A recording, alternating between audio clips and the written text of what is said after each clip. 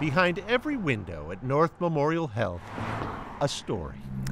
Yeah. Liza Turrittin crossed the street to share hers.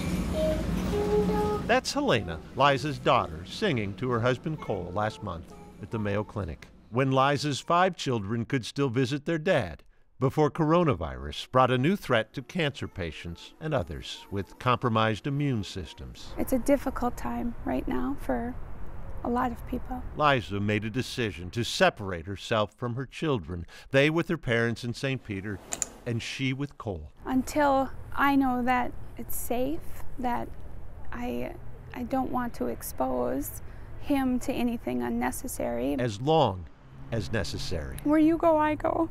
We've always said that to each other. Their son Oli's first birthday last April, a week before Cole learned of the tumors in his pancreas that have spread to his liver.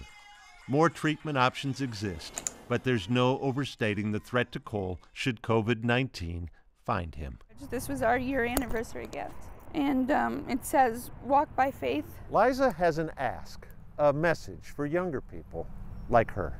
Maybe there's a lot of people my age that don't see the importance of following all of the guidelines. They don't have a husband at home with cancer, and I think that it's hard to be in your mid-30s and think about those things.